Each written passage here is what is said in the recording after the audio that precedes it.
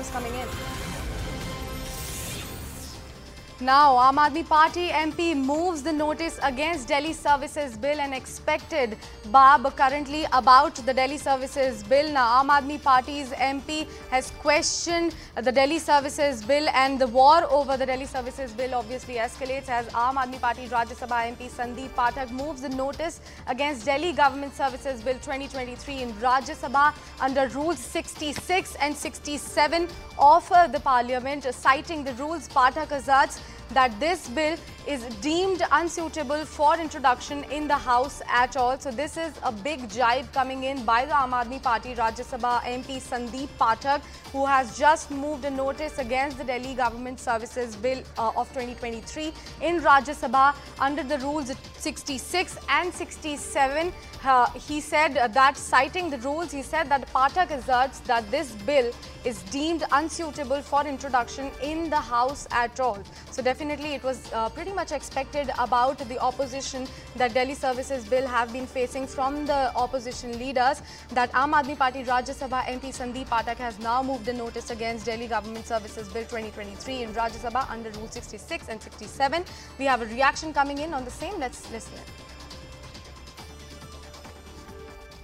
Rule 67 ये कहता है कि ये पार्लियामेंट के जुडिशियल कॉम्पिटेंस से बाहर की बात है इस तरीके के बिल लाना।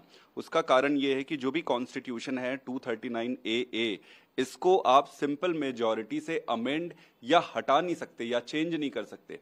तो ये पार्लियामेंट के जुडिशियल कॉम्पिटेंस से बाहर की चीज है, ये राजनीतिक है और केजरीवाल जी को घेरने के लिए, केजरीवाल जी को राजनीतिक रूप से बढ़ने से रोकने के लिए ये बिल लाया जा रहा है। देखिए, कांग्रेस पार्टी पूरी तरीके से अभी तक सपोर्ट कर रही है, सदन के अंदर भी, सदन के बाहर भी, और बाकी के विपक्षी दल भी पूरी तरह सपोर्ट कर रहे हैं। सारे बड़े लीडर खड़गे जी सपोर्ट कर रहे हैं, सारे लोग सपोर्ट कर रहे हैं। ये बिल सिर्फ और सिर्फ अपने राजनीतिक मकसद के लिए लाया जा रहा है, तो ये देश विरोधी है। और अगर आने वाले समय में इस मुद्दे को लेकर फिर जनता के सामने जाएंगे, जनता सर्वोपरि। I have CNN News 18's Arunima joining me on the phone line. Arunima, very good morning to you. Could you lay out the details of the Rule 66 and 67 of the Parliament that Sandeep Pathak actually mentioned in his notice? What he's really referring to is the legislative competence of the government to bring in such a bill. What he's saying is that this should be a constitutional amendment. This can't be passed with a simple majority. And this point has been made in the Lok Sabha also, where this bill has already been passed. But even then in Lok Sabha, this point was made that if a no confidence motion is pending, can the government really go on with its business? Because first it has to prove on the floor of the House that it has the confidence of the House. The government has countered that by saying that it is not bringing any constitutional amendment. It is only bringing in, usual bills, and therefore pending or not pending, no confidence motion does not really affect its business. In Rajya Sabha, the numbers are stacked in favor of the government, especially with support from parties like BJD, YSRCP. Even though in Lok Sabha, YSRCP MP, while he was supporting the bill, said please ensure that it is not taken beyond Delhi. But even then, they will support the bill in Rajya Sabha. And that realization is there with the Aam Aadmi Party, that in spite of all the political reach out that Arvind Kejriwal did to the opposition parties, the government has the numbers to really go ahead and make this bill into an act. Well, Arunima, thank you so much for bringing in all those crucial details. We would just like to explain the GNCTD amendment bill that has been tabled and the number game as far as the test is concerned, and will be discussed in the Rajya Sabha as well. There are total 131. And the majority mark is 119. NDA holds the number of 112. We are showing you the visual just to explain you that NDA has 112, where BJD holds 9 number and YSRCP holds 9 MPs and TDP with 1. And then India, the opposition alliance, India has 101. So clearly it's about the majority, and it's clearly about the number game as well as far as the GNTDC amendment bill that is going to be tabled is concerned. And we have some political reactions on the same coming in. Let's listen. सभी लोगों को दिल्ली के अधिकारों को जबरदस्ती छीनने के लिए केंद्र सरकार जो बिल राज्यसभा में लेकर के आ रही है, सबको इंतजार है। देश के अंदर सभी पार्टियां जो देश के संविधान से, देश के लोकतंत्र से मोहब्बत करती हैं, सभी पार्टियां मिल करके एकजुट होकर के कल राज्यसभा के अंदर इस बिल का विरोध करेंगी। करने के लिए तो फिर बायकॉट क्यों करके चले गए कांग्रेस, उनके अलायंस जी, क्योंकि उनके पास तर्क को कोई जवाब नहीं था।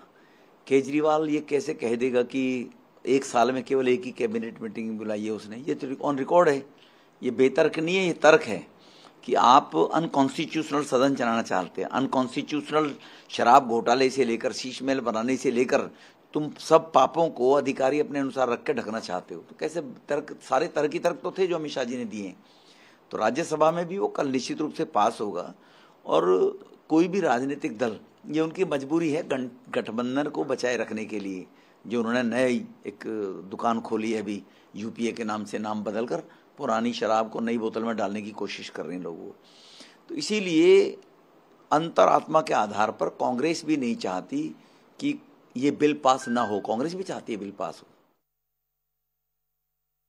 लोकसभा में तो ये बिल पारित होना था क्योंकि सरकार के पास बहुमत है। और अब तो जैसा मुझे ठीक से नहीं पता उस समय क्या हुआ, लेकिन बहुत से ऐसे दल जो एनडीए का हिस्सा नहीं है उन्होंने भी इस बिल का समर्थन किया है। तो अब जब राज्यसभा में ये बिल आएगा, राज्यसभा में शायद भारतीय जनता पार्टी और उसके जो सरकार में सहयोगी दल हैं उनका शायद 2, 4, 5 सीटों से पूरा बहुमत नहीं है। लेकिन अगर जो जैसे लोकसभा में हुआ है कि कुछ अन्य पार्टियों ने भी उनका समर्थन किया है, अगर वही रहा राज्यसभा में तो फिर तो बिल पारित हो जाएगा। ये संविधान पर एक खतरनाक प्रहार है। आप चुनाव लड़ो, ना जीत पाओ, उसके बाद आप उस राज्य की चुनी हुई सरकार के अधिकार छीन। तो कांग्रेस का स्टैंड बहुत साफ है और इंडिया का स्टैंड बहुत साफ है कि हम लोकसभा में तो उनका प्रबल बहुमत था, पास करा लिया, हम राज्यसभा में नहीं पारित होने देंगे। Well, a lot to look at the Delhi Services Bill, which will be introduced in the Rajya Sabha today by the Union Home Minister Amit Shah is concerned. Now we are slipping into a very short break. Stay with CNN News 18 for more news and updates right on the other side.